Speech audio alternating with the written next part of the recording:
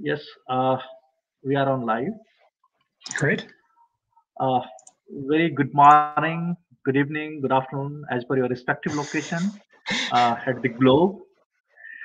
I'm Dr. Ashish. On behalf of my department and the institute, I welcome you all in this much awaited distinguished lecture on physics of life. Dear friends, Dolphin Peak Institute of Biomedical and Natural Sciences, Dehradun, believes that education should be holistic, quality focused, development of the scientific temperament is our fundamental duty, and we are committed to the cause of making learning simulative, experimental, and explorative process.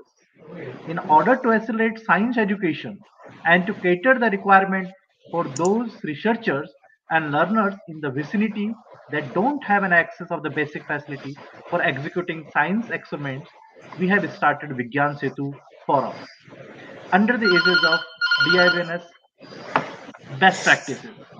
In this very platform, we always bring the intellectual across the globe. And today, in this series, we have been joined by Professor Raghuveer Parsasarthi. I am very much delighted to introduce today's speaker. Professor Raghuveer Parsasarthi is an American biophysicist and Alec Case Professor of Physics on the faculty of the University of Oregon. Parthasarthi's research explored biophysics, the way in which physical laws and properties guide the function of living things. His lab focuses especially on the assembly of animal associated microbial communities, which they explore using sophisticated optical microscopy and image analysis methods. His teaching interests mostly involve courses for non-science majors, that is the physics of life, the physics of energy, and the environment. So, without any further ado, I would like to invite Professor Raghuveer Parsasarthi to deliver his talk on physics of life. And dear participants, if you have any query, definitely we'll have a 5 to 10 minutes for QA session. You can put your queries on our chat box. Now, I would like to invite Professor Raghuveer Sarthi for his talk on physics of life. Please, sir, mic is over to you. Wonderful. Thank you very much. And thank you for the invitation. I'm very happy to virtually be here. Hopefully someday I'll perhaps visit in person. I wanted to point out also at the start that as mentioned, there's time at the end for questions, but I'm very open to any questions or even spending quite a lot of time with things people may want to ask about or chat about. And that includes questions and conversations from our host. So in fact, I might intentionally try to stop a bit early and invite just a discussion or even just a conversation, which I think might be quite enjoyable. So before I start off and share the slides, I thought I'd just introduce myself. Yes, I'm Raghuveer Parthasarathi. As you might guess from the name, I am Indian by origin. I was born in Mysore. Most of my family is from Tamil Nadu. I have lots of relatives in Chennai and visit every few years. So yeah, but I'm here in the US at the University of Oregon. I was about 1 year old when my parents moved to the US. My Tamil is really quite bad. So there will of course be, yeah, don't ask me about that. Okay, so without further ado, let me launch in and I will share the setting, share the screen, good. Okay, so now if I switch to this, good, hopefully you can see an orange and black screen with things swirling around. Those are bacteria, but I'll tell you more about that in just a moment. So what I thought I would do is first point out some general thoughts and motivations about biophysics and the physics of life and this intersection between biology and physics. But then to be more concrete, give you some examples from my lab's work that focuses specifically on the biophysics of the gut microbiome, which is a fascinating topic and not one that's usually thought of in the context of biophysics. And then I'll come back to some more general thoughts and themes, but as mentioned, I very much encourage questions about that. So biophysics, I know it's a rather broad audience here, so some of you may have thought a lot about biophysics, some of you may have never thought about it. But in any case, biophysics, we can think about what it is as looking at intersections between biology and physics. And that includes things like the material properties of biological materials. It includes things like how physical laws affect how organisms behave and grow and so on. It's all of these possible intersections. And when you start thinking about those intersections, you start to realize that pretty much everything in biology has some very intrinsic physical component that, that physics can help us think about. So just to give a couple of examples, if we think about possibly the most iconic molecule in biology, DNA, everybody, even people on the street, will be able to identify a drawing like this as being DNA, this thing that stores our genetic information. If we think about DNA already presents us with a very interesting physical puzzle, which is that in every single one of your cells, so each individual cell, you have 1 meter of DNA. And I don't mean 1 meter as the total of your human body's DNA, but within each cell, there's a meter of DNA. So we have this physical puzzle of how does the cell get a meter of DNA into itself. And it becomes even more interesting a puzzle when one realizes that DNA, as molecules go, is actually very stiff. So if you just take a meter of DNA and imagine just having it free in a liquid, it will actually undergo this sort of random walk that I've illustrated here. And even the size of that random walk is hundreds of microns, much bigger than the size of a cell. I've indicated both of those, to scale in this drawing. So here's our DNA. Here's a cell to scale. So already we can kind of tell that there is this very interesting physical task that the cell must be doing to package its DNA, which I'm actually not going to talk about, but you can feel free to ask me about, that isn't just letting it be a free random walk, but actually wrapping it very tightly around particular proteins. So that's DNA. We can think about things like proteins as well. So every single protein is a long chain-like molecule, as I'm sure all of you know. And that chain-like molecule folds itself into a particular shape. It's not some external apparatus that makes it have some particular shape, but the physical interactions among the components bend and twist the protein into some very particular sculpted form. Cells also do very, very dramatic physical things. If this works, I will show you a movie. Can you see this movie? Hopefully you can. What you're looking at here is an immune cell in a polymer matrix. This one is not inside a body, but is just in vitro. But you can see it deforming and stretching and moving as it goes about its surveillance. That's part of every immune cell's function. So all of these things. Oh, actually, I thought I'd show one movie. This I'll come back to later on, but this is from my own lab. These are immune cells in green in a live larval zebrafish, and they're surrounding the gut. And in the gut, there are bacteria, which are in magenta here. So these immune cells scan the environment, detect things like bacteria, and so on. So all of these sorts of things really highlight that basically everything in biology is physical. And the flip side of that is that physics, or thinking about physics, can help us make sense of all sorts of things. In fact, I would say everything in biology. That's not to say that everything in biology is just a physics problem. There's many things that are beyond physics, like evolutionary biology and chemical signaling and so on. But physics can help us make sense of all of these very different biological phenomena. That's something I also try to convey a lot to, for example, undergraduates, that physics is this really kind of remarkable tool for understanding why living things are the way they are.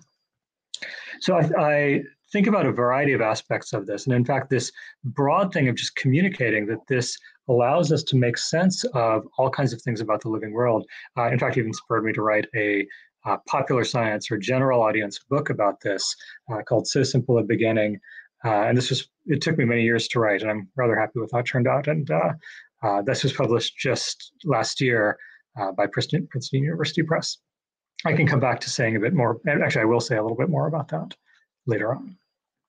So let me, sorry, clicked the wrong button. Come back here. Right, so let me now launch into something more specific about biophysics, which is what most of my lab's activity in looking at this intersection between physics and biology involves. So I should be able to come back here. Good. And that has to do with the biophysics of the gut microbiome. So this, like I said, is the main activity of most of my research group. Here's a photo of us from last summer. It's a mix of some graduate students, some sort of PhD students, two of whom at the moment are, at the time of this photo, it was 3 physics, 1 biology PhD students, some undergraduates. Yeah, all of us were working together on these sorts of things. So what do I mean when I mention gut microbes? Well, these days, as you probably know, it's quite well known that each of us is actually more than just a human. So our bodies are composed of one human with human cells and lots of bacteria. In fact, we have as many bacterial cells in our body as human cells, with many different species, lots of variation. And these microbes mostly live in the gut, the digestive tract, and they actually do quite a lot of things. They play roles in digestion, which is not surprising, but more surprisingly, they're involved in things like training the immune system, so immune function in general. They're involved in things like the early development of various organs, and also a remarkable array of diseases, including especially complex diseases like diabetes and even things like various neurological disorders, are known to have correlations and in some cases even causal linkages between particular gut microbial compositions. So there's been this enormous amount of interest in gut bacterial communities. And we know a great deal about the compositions of these communities and how they differ in normal and diseased people and so on. But there's still a lot of very fundamental questions that are poorly understood. And these include especially things like what determines these compositions and how can we alter them, especially changing what species are present or their abundances and so on. So these, it turns out, are very difficult questions to answer. And that's led us to ask, okay, can a physical perspective, as it does for things like DNA packaging or protein folding and so on, can a physical perspective help us make sense of all of this? So I put up this little illustration here of just a rocky shore.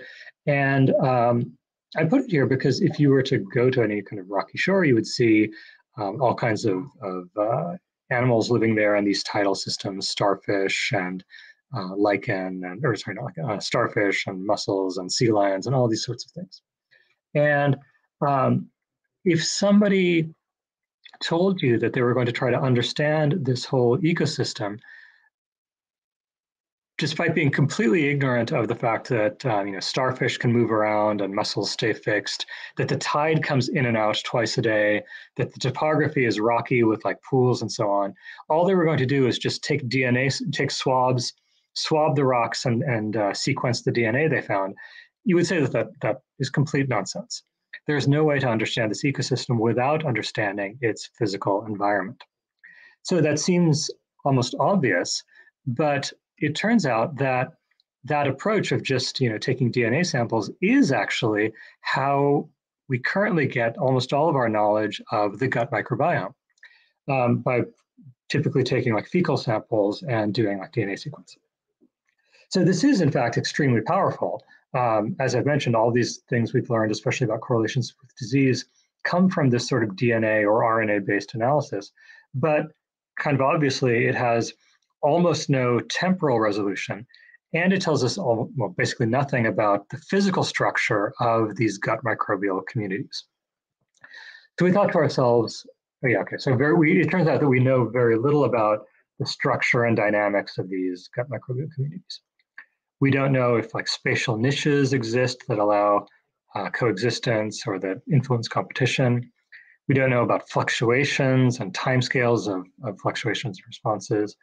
We don't know how to think about like nucleation and growth of bacterial colonies. So can we do something about this? Can we answer these sorts of questions?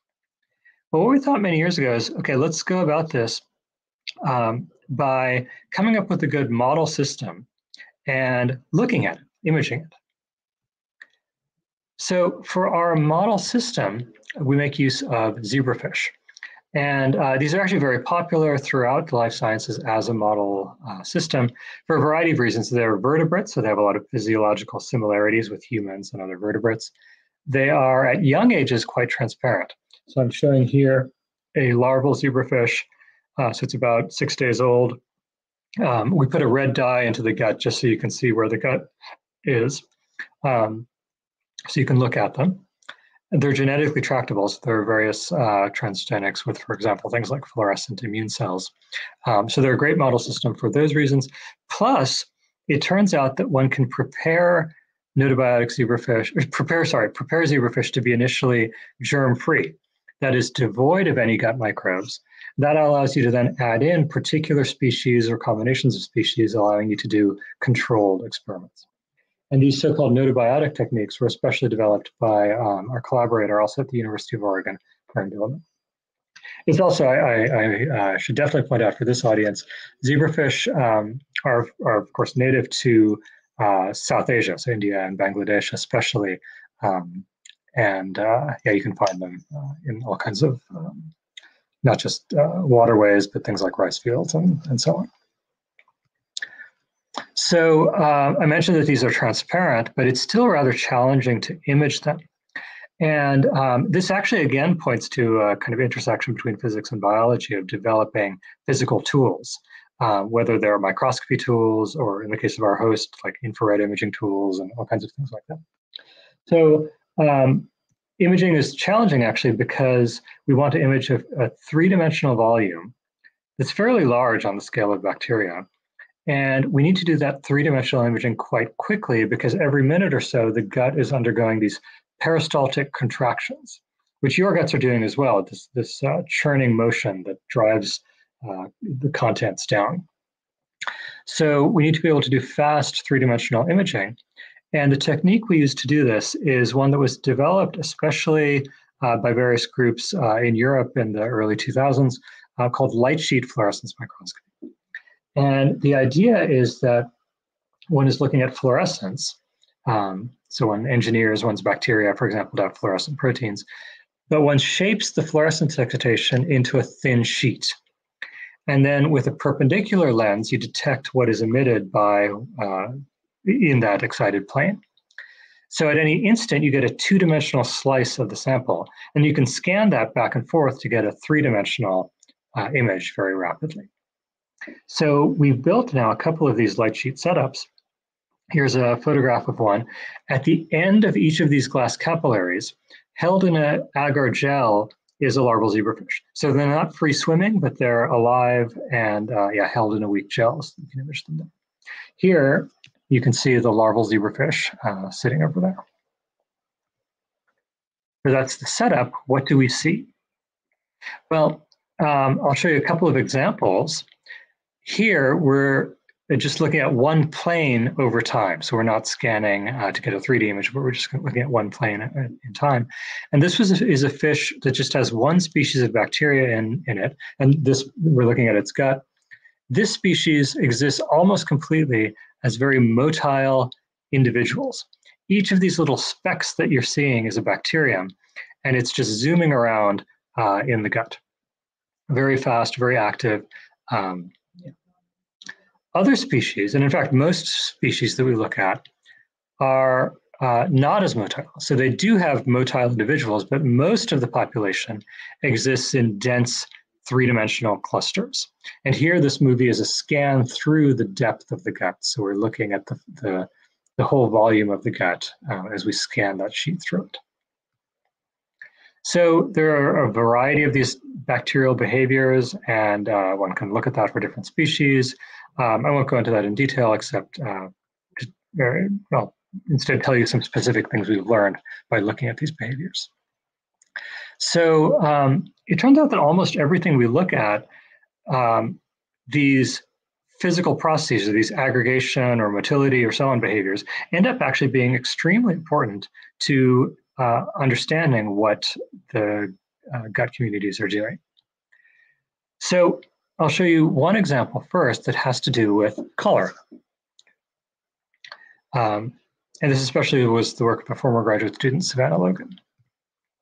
So cholera, as I'm sure that you all know, is a disease that's caused by bacterium Vibrio cholera. And it still causes around 100,000 deaths per year, largely due to poor sanitation. And it's been studied intensely for over a century. There are still actually some kind of surprising questions that are still unanswered about it, which is how is it so good at invading a gut? So when cholera colonizes a human, for example, it's not finding a empty germ-free human, but one with trillions of microbes in it. So how does it invade so successfully? So it turns out that Vibrio cholera, like many bacteria, has something called a type 6 secretion system. And this allows it to puncture adjacent cells and insert toxins. So we wondered, okay, what's this type 6 secretion system doing in an actual gut? And this was work also in collaboration with especially Brian Hammer, who's a microbiologist at Georgia Tech. So Brian engineered strains that basically are always expressing this type 6 secretion system. So they're always stabbing, and ones that cannot stab at all. And there's others as well that I won't go into. And so we did an experiment in which we first colonized larval zebrafish with one other species. That's going to be indicated in pink here. It's this Aeromonas species, and it tends to form large aggregates. So we colonize with this native aggregating species, and then we introduce the Vibrio cholera just to the water. So what I'm showing you here is the Aeromonas, the native one. Good. We're scanning through the gut after it's been potentially invaded by the non-stabbing Vibrio cholera. And what we see is there's plenty of this Aeromonas there. It's abundant. We have large aggregates. It's exactly as we would expect. Here, however, is the native one after we add the type 6 active, the stabbing Vibrio cholera. And we look, and the gut is almost completely empty. Let's see if I can pause this. It's a bit hard to pause. So we have this big empty space. There's a couple of bacteria, like just show up as little specks right there. The native bacteria is almost completely wiped out. So quantifying this, the abundance of the native bacteria is over 100-fold lower when the Vibrio cholera is able to stab. Here I'm showing you this in time. Oh.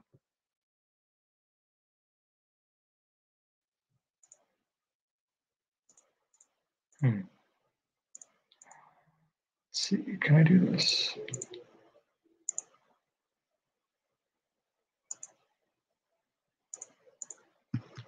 Oh, I'll skip the time. Actually, no, I won't. Let's see if I can do, oh, there we go. So here's the native one. This is over the course of about 12 hours after being invaded by the non-stabbing Vibrio cholera. And there's lots of dynamics going on that I'll come back to later, but it's still, the native one is nicely present. Invaded by the stabbing Vibrio cholera, it's wiped out.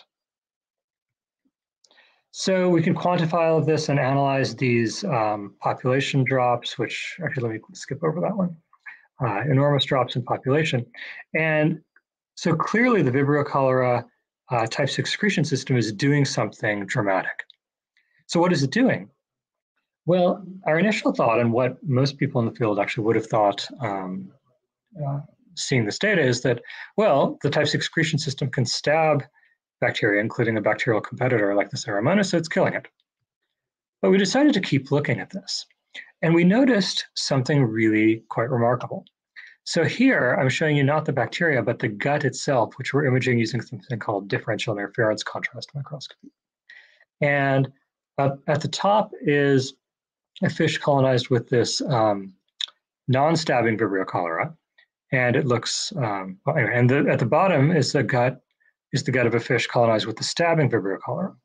And even by eye, it's clear that the contractions in this case are much stronger. And we can do things like image velocimetry to quantify this.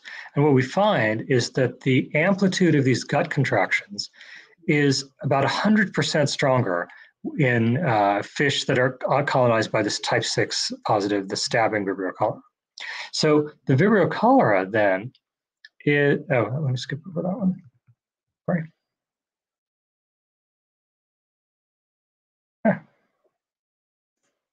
Sorry, messed up that slide. Anyway, I'll just state this while I come back to that one. So what the Vibrio cholera is doing is stabbing the host, in fact, and inducing very strong contractions of the gut. In fact, we can knock out its ability to interact with the host, and that enhanced gut motility goes away. So Vibrio cholera, in other words, is using this type 6 secretion system to increase the strength of this mechanical transport in the gut. And that's allowing it to displace resident microbes and then occupy better itself. So one of the things we're currently doing is figuring out which zebrafish cells is Vibrio perturbing with the type 6 secretion system. So this is ongoing, but we suspect for various reasons that it is in fact macrophages, which are these immune cells that are in fact the ones that I showed back at the beginning that are kind of surrounding and patrolling the gut. This one should be a movie. There we go. So we've been engineering different Vibrio, including zebrafish native Vibrio cholera, or Vibrio species, to alter this type 6 secretion system activity. And we're watching things like the recruitment of these macrophages, their death, and so on. So here is one sort of another example where the physical activity of both the bacteria in terms of what they're doing, whether they're aggregating or stabbing things and so on, and the physical properties of the whole environment, its mechanical contractions, transport, and so on, end up being really key to describing a very dramatic physical or very dramatic biological phenomenon. So I'll give you another example, and I'll again try to be brief to give time to chat. But here's an example that has to do with antibiotics. And I'll show you some recent stuff with this one as well. So it's known that taking antibiotics can induce quite large changes to the composition of the gut microbiome. That's known from, right? Yeah. But what is kind of surprising is that even quite low concentrations of antibiotics, which are actually often found as like environmental contaminants, can have a large impact on the gut microbiome. But how this happens is actually not well understood. And here again, it's one of these situations where knowing that this happens is an outcome of doing like DNA sequencing and so on, but the mechanism, understanding why it happens, is harder to figure out. So we thought, okay, let's see, again, in the literal sense of looking at antibiotics and gut microbes in zebrafish. So we picked a commonly used antibiotic, and we looked at two particular species of bacteria. The first that I'll tell you about is actually this very motile Vibrio species that I showed back at the beginning.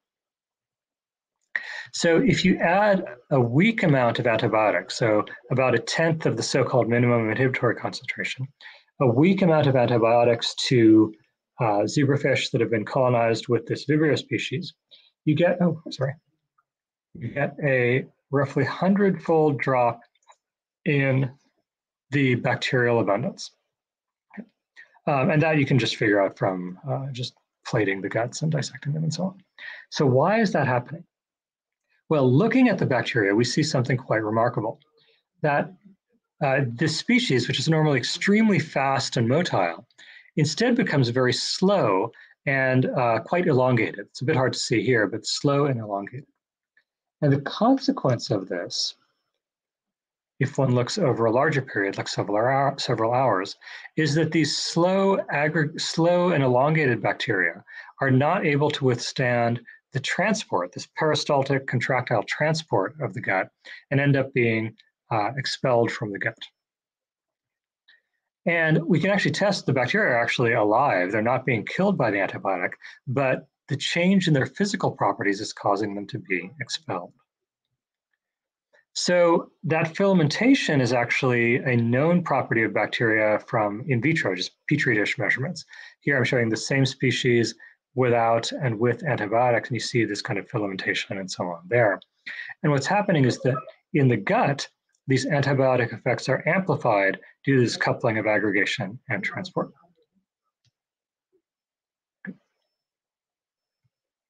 So that was what happens to a very motile species.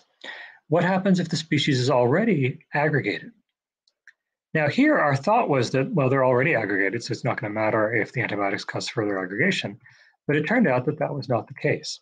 In fact, when this Enterobacter species, which is a very aggregated one, is exposed to weak antibiotics, the concentration of bacteria in the gut drops even more by a factor of 1,000. And watching this, what appears to be the case is that normally there are both large clusters and small clusters. With antibiotics, the small clusters are dramatically suppressed and we only have large clusters there. So why does this matter? Well, what we realized is that without, so aggregating species have a real challenge, that these aggregates are always transported down the gut by the peristaltic contractions. So how can an aggregating species persist? Well, it must always be nucleating and growing new aggregates. So if that nucleation and growth of new aggregates is suppressed, then the population can't maintain itself. So we've spent a while developing and also testing a quantitative model of that kind of aggregation and growth process. But I think what I'm going to do, and I'll just briefly point out that that can do things like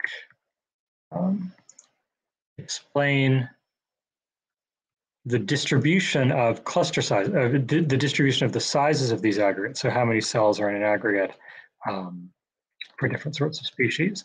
And this comes about from thinking about the processes that underlie the formation and destruction of aggregates, things like growth, fragmentation, and so on. But you can feel free to ask me about that, but I think I will skip forward in the interest of having time for discussion and questions and so on. And just point out for the gut microbiome aspects of our work, I think take-home messages, the things to kind of keep in mind, are that things like imaging are extremely powerful for looking at the population dynamics of gut microbial communities in an actual live gut. And these populations are spatially heterogeneous and dynamic, and they're influenced by the physical environment of the gut. That things like aggregation and the motility of the gut kind of drive expulsion. Antibiotics can alter that. So they're influenced by the physical environment of the gut, and they also influence it themselves through things like the Type excretion system. So biophysics is not often thought about in the context of the gut microbiome, but this principle of physical phenomena or physical rules being important to all kinds of living phenomena manifests itself very much here. So now stepping back again to the sort of more broad, big picture things. As I've mentioned, my perspective is very much that everything in biology has some sort of physical component driving it. So whether it's something as basic as just having to obey the laws of physics, or more interesting things having to do with the ways in which those laws are obeyed, or the properties of biological materials, and so on. So are there general themes that kind of help us think about this whole broad topic? So that's something I actually thought a lot about, especially in writing my pop science book and in teaching like courses, especially for a very general kind of audience. Are there general themes? And what I came up with is, first of all, yes, the answer, yes, I think there are themes. And I'll just kind of briefly put up here what I think some of these themes are, because I think are potentially interesting to think about in the context of whatever you all might be working on. So one is the notion of self-assembly. And that is that the instructions for putting together components are encoded in those components themselves. So this is not just a biological theme. We have self-assembly and all kinds of things in the non-living world as well, whether it's the angle that a sand pile takes, or the crystals of a snowflake. But it is really everywhere in living systems. I mentioned before things like the folding of proteins, where the shape a protein folds into is encoded in the things like electric charge of the amino acids and so on in the protein itself. So self-assembly is this very kind of ubiquitous theme. It also takes place at larger scales, things like assemblies of cells, and even in things like microbial or other ecological communities, where different interactions seem to give rise to robust structures. So a second theme is that nature makes use of what I like to call regulatory circuitry, things that use feedback or other kinds of mechanisms to have essentially the outputs influence the inputs. And we see this all the time. We see one of the most kind of dramatic examples is simply the fact that the human genome, like all other genomes, has remarkably few genes. So as you probably know, the human genome has about 20,000 genes. There are about 20,000 different proteins, roughly speaking, that are encoded in your DNA. And that's a remarkably small number given the complexity of you and other animals and the kinds of things you do. How do 20,000 genes do so much? Well, the answer is that we're not always expressing the same set of those 20,000. We can do different combinations of things. Your immune cells are expressing different genes than your neurons and so on. And we can do that by making use of circuitry that influences things like gene expression based on what signals are being detected from other cells at the outside or so on. So you can generate complexity through the circuitry. And I drew this, some of you may recognize these kind of circuit diagrams. I drew it this way because these are actually very analogous to kind of logical circuits in other systems, and they make use of similar kinds of physical principles. The third one is this notion of not just randomness, but predictable randomness, that a lot of things in living systems are random. Probably the most ubiquitous example is just Brownian motion. So molecules are just diffusing around, and you can't exactly predict their trajectories and so on. But they have properties like their mean position, their kind of the width of this cloudy curve, things like that, that are, for statistical reasons, quite predictable. And so life actually makes use of this quite often. When you release neurotransmitters at like a synapse, those neurotransmitters just diffuse across that cleft. There's nothing taking them from one side to another. But the kind of average properties of that diffusion are well defined enough that your neuron can rely on that to take, on average, neurotransmitters across that cleft in some particular amount of time. And finally, the last theme, which really applies especially to like macroscopic things, is a notion of scaling, that different physical laws are kind of differently important at different scales. So things like surface tension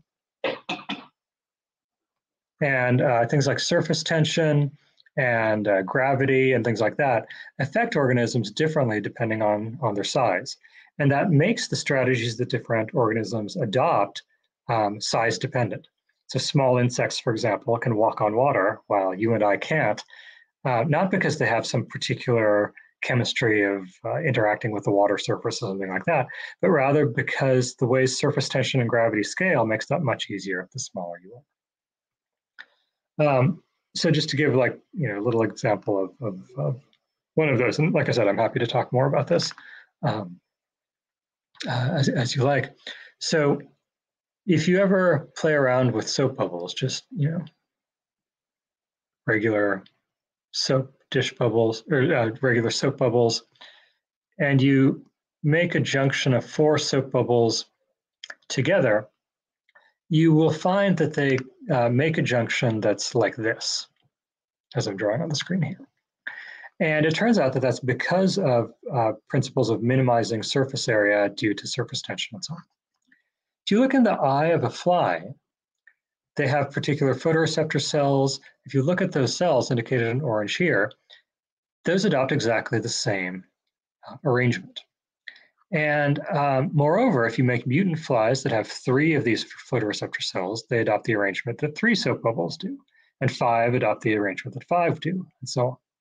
So in this and many other examples, it looks like the fly is not encoding some exact instruction for here's where you put this cell, here's where you put this cell, here's where you put this cell, but rather encoding just the instructions to make the cells and letting these physical interactions having to do with surfaces and forces and so on do the rest of the work. So yeah, I'll open it up to questions in a moment, and but I first must make sure to acknowledge my group, which is great to work with. especially in recent things, especially Julia, who's working on these types of excretion system things, and several past students, Deepika, Savannah, Brandon, especially, who've done a lot of the things that I was telling you about earlier. So with that, I will stop for now and yes, and open things up. Yeah, thank you, Professor Raghu.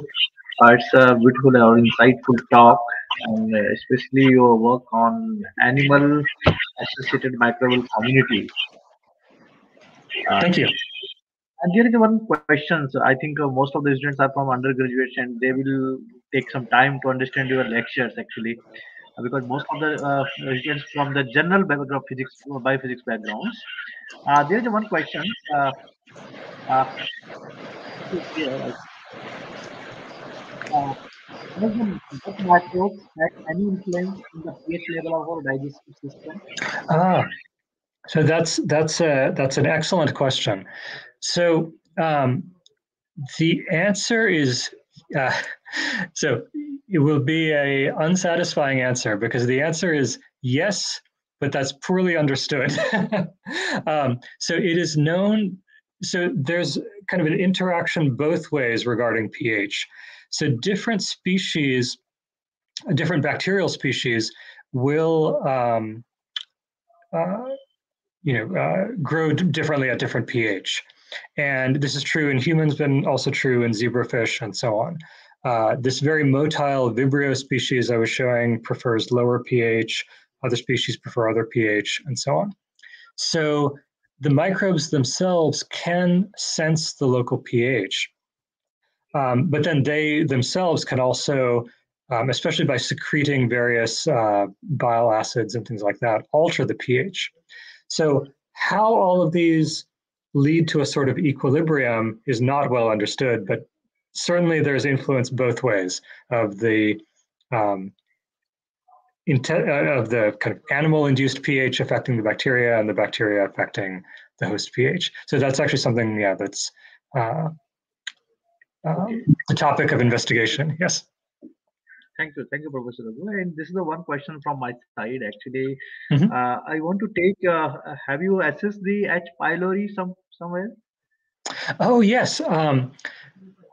So if for those who don't know, H. pylori is the bacterium which is responsible for stomach ulcers. So it's a fascinating bacteria. It's also a quite mysterious one because it is one that's actually quite common. Many people have it, and only a very small fraction of those develop stomach ulcers. It is one that very much does sense pH, and in fact navigates to. It actually prefers quite acidic environments of, for example, the stomach. So my lab, we actually have looked at H. pylori, not in the zebrafish gut, but just doing in vitro experiments. This was many years ago, in fact, looking at its chemotaxis, its ability to migrate towards regions of different chemical composition.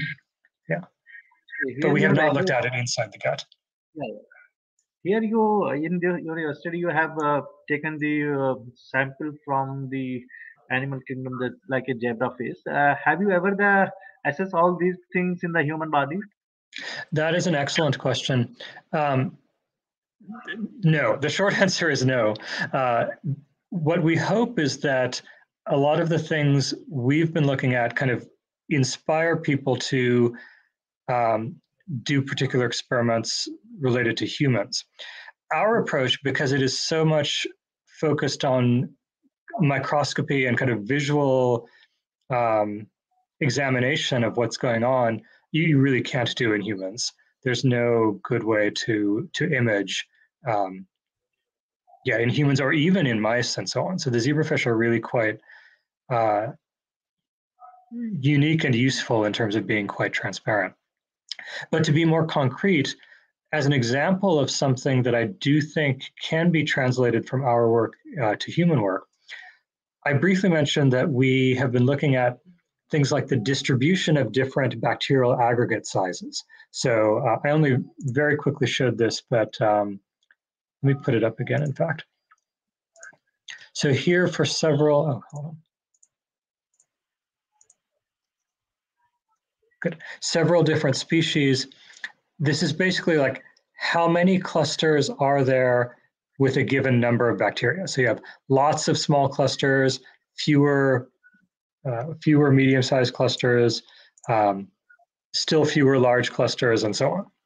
And it turns out this has a particular form that is that tells you something about growth rates and things like that. We determined these by doing this like live imaging in zebrafish. But now that we've established that that works, what we've actually suggested to people is that this might be possible to do in things like human fecal samples, looking at bacterial aggregate sizes in those. And now that we know that this tells you something about the underlying processes, inferring from, for example, colonies in human fecal samples, what the underlying unobservable processes in the human gut might be. So we hope to inspire human studies, but we're not doing them ourselves. Yes, I think human studies and you have taken the marine species in your case studies, and yes. I think we have to extend that things to the human existence. As that will be very helpful in the medical sciences and improvement their diagnosis process. Exactly. Yeah. Mm-hmm. And another question is very general question, but it's come from the ignited minds of our students. That is what has been the contribution of biophysics in fighting COVID? It's a general question. Oh, that's a wonderful. Yeah, I thank you very much. That is a wonderful question. So I think the biggest contribution is in fact in the development of mRNA vaccines, which are the vaccines that have proven so effective and so like quick to mass produce. And I'm very glad you asked this because I think this is not often thought about in the context of biophysics. But really the way that these work is by encapsulating, let's see, I might even have a picture of this somewhere, encapsulating, let's see, RNA. Hold on one second. Let's see if I can find this.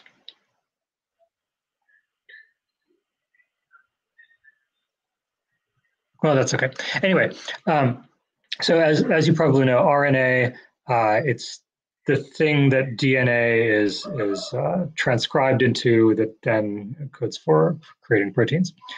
These mRNA vaccines are basically capsules of this RNA and lipids. And I mentioned this principle of like self-assembly. That ends up being vital to that formation of this unit as a whole. So RNA has a very strong negative charge. And what's done to have this lipid encapsulation is using like positively charged lipids. So for many years, in fact, these RNA vaccines actually make use of decades of kind of biophysical investigation of things like DNA lipid and like RNA lipid interactions. So people figured out this sort of basic knowledge of, yes, you can make these structures, and how do you encapsulate RNA, lipids, and so on. And then it becomes even more interesting because if you have an overly stable structure, you'll encapsulate the RNA, but you'll never get it out, and then it's useless as a vaccine.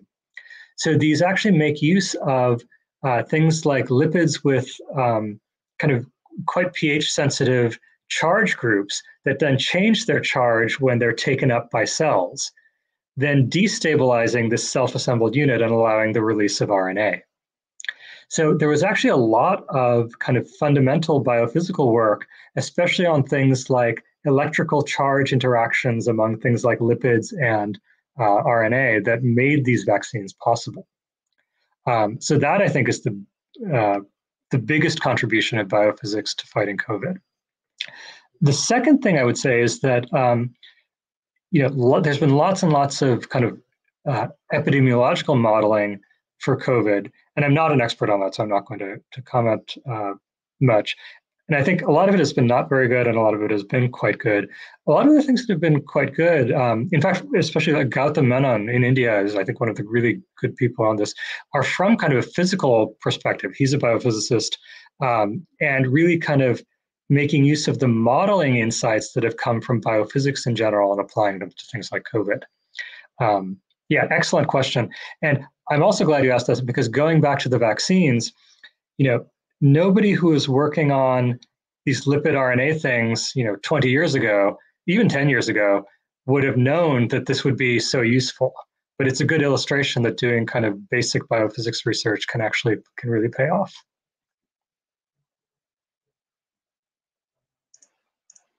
And I think one last question from my own curiosity, that Professor Raghu, can you give insight on how the quantum mechanics, contributing such kind of work which you are working? Oh yeah, so that's a good question. To be perfectly honest, I think, especially when I talk to like undergraduates who are asking, what areas of physics are most useful, I don't put quantum mechanics too high on the list. You can get very far with classical mechanics, especially statistical mechanics is really the most important thing for biophysics. Yeah, statistical mechanics and thermodynamics and so on. Quantum mechanics does come into things. The most important place are in things like photosynthesis, which really makes use of kind of interesting energy level transfers and so on. And I mean, as you know, for plants, of course, this is really crucial. So photosynthesis is something you can't really understand without quantum mechanics. The other place actually quantum mechanics comes in is actually in a lot of the development of these tools, like microscopy tools and so on. Some of these, especially some of these kind of interesting super resolution techniques, you may have heard of stimulated emission depletion microscopy and so on, make use of like quantum effects to change like fluorescence properties of objects and allow you to do imaging in very interesting ways. So the quantum side of imaging has been a useful one. For kind of most biophysics or most kind of biological processes in general, you can kind of take the existence of molecules and so on as a given, and then you don't really have to care too much about quantum mechanics. And also working exercise of the biological motors. That's true. Yes. Yeah. Thank you. I think all of the questions you have already covered in your presentation. Oh, okay. And now I am in the position to especially recommend your book. I just go to this and dear audience, this is the book written by the Professor Raghu, and really it's a fantastic book. And I strongly recommend this book for the budding biophysicists which want to appeal their imagination towards how physical laws exercising over the biological phenomenon. Definitely, you have to go through this book. It's a wonderful book.